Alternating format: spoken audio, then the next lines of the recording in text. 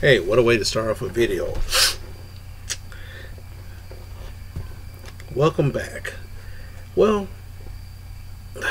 today, the last couple of days was kind of rough for me because it's starting to become fall. The weather's changing a lot.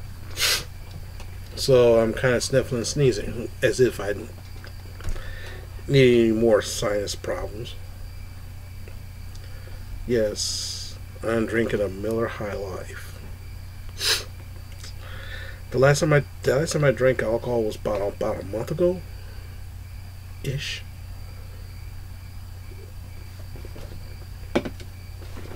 We had a little dinner here, and we had some family members over. Lots of talk.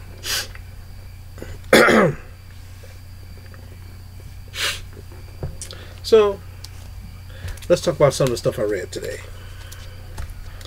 For some reason, I bought 2 copies of Miles Morales Spider-Man Outlawed. This is the Outlawed stories about child superheroes have to be registered, and it's illegal for them to operate. So I wonder how that's really going to work out. Because to me, the story's kind of stupid, but this is the beginning of it, and it looks like Miles got captured again. Don't know why, but oh well. Next is Wolverine number 5. Vampires again. The story's getting hot, and it looks like there's another loophole in the story. It's ever since they relaunched this Wolverine series, it has been pretty much solid. The writing has been solid, in my opinion.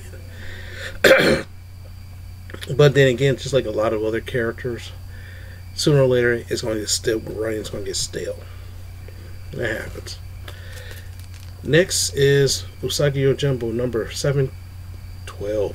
12. This continues the storyline of his homecoming. What happened is that his an emissary of the Shogun is coming to his hometown, coming through his whole town. So his hometown's getting ready for it. And so what happened is people who from his old clan, his own samurai clan, technically decided to do an uprising and kill this emissary, which means that this current person can't be Shogun. So he goes along with it because of the fact that he knows this is the only way. Like, for example, if this emissary dies, they'll take it out on the village, his home village where he grew up. So he decided to team up with his rival, who was married to his ex-girlfriend, to save the village. First he says, "I'm joining this rebellion just to do it."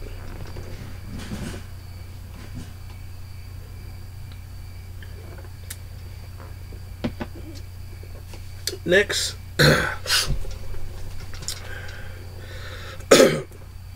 want to talk about the Iceman Limited series.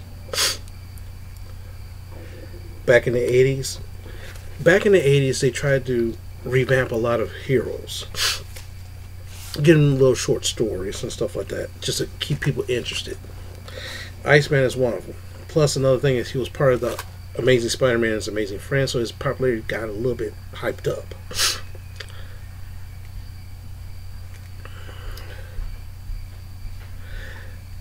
The weird thing about it is that Iceman is what they call an Omega class mutant, which means his powers are immeasurable. That's how powerful he is. Only very few people are like that, like Magneto, Storm, Iceman. So in other words, he's one of the most powerful mutants on the planet, because you can't measure how much his power is.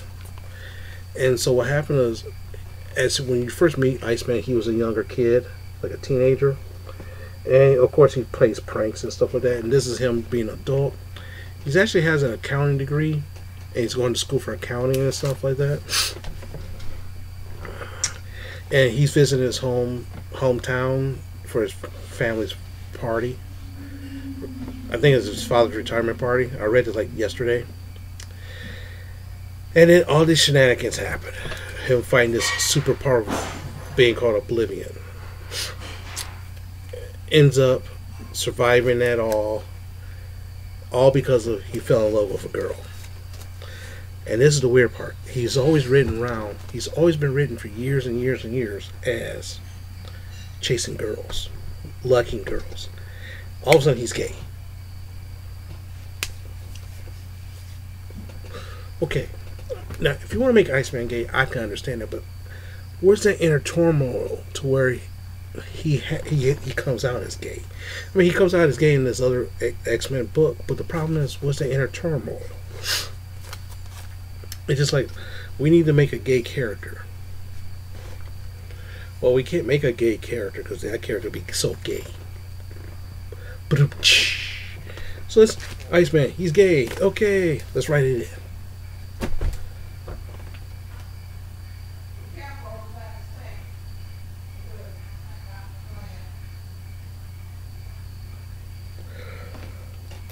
Oh, yeah. Next thing I read was Beauty and the Beast. It's about Dazzler and the Beast. Dazzler people just found out she's a mutant, and back then mutants are like social pariahs. So she was like Britney Spears kind of level. She was a singer like Britney Spears. Imagine Britney Spears was just shunned all of a sudden.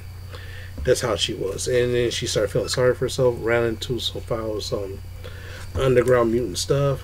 Here comes Beast, who kind of falls in love with her. And all around, the main bad guy is the son of Doctor Doom.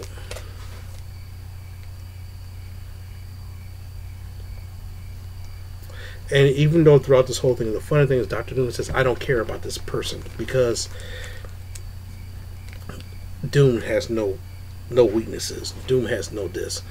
So he has a robot to keep an eye on him. He built a robot to keep an eye on his son. And when his son fails, he just says, you're on your own. Goodbye. Kind of fucked up, but it's kind of funny at the same time.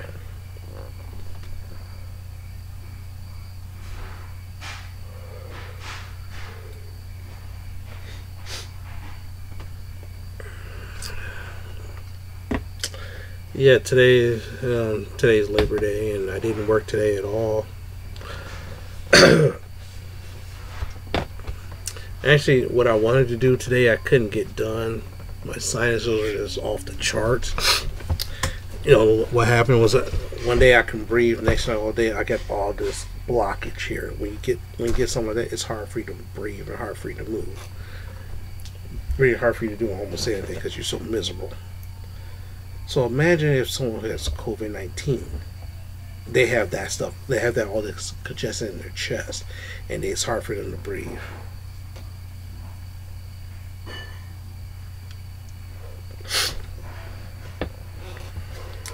But anyway, we're not going to talk about bad stuff here today. Today we're going to keep it kind of light and funny. You know what I did today is so far not light and funny, but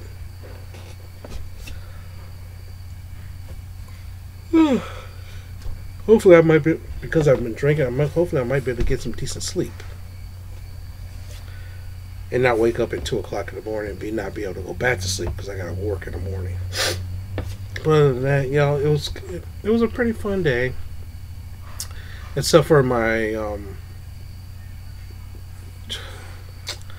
the sink in our bathroom was clogged.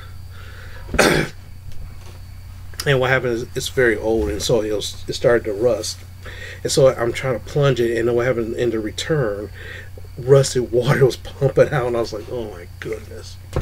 So I had to run out to get some liquid plumber, pour half of that down. Everything seemed to start working. Took a shower, got done. Still working. Tried to plunge a little bit, nothing happened. So I poured the rest of it down, waited about an hour. Everything was gone. Like they say, pour hot water, everything's working. So it's drained, it's clean. So, great. Gotta do some major plumbing stuff around here anyway. But other than that, I'm going to end this for today.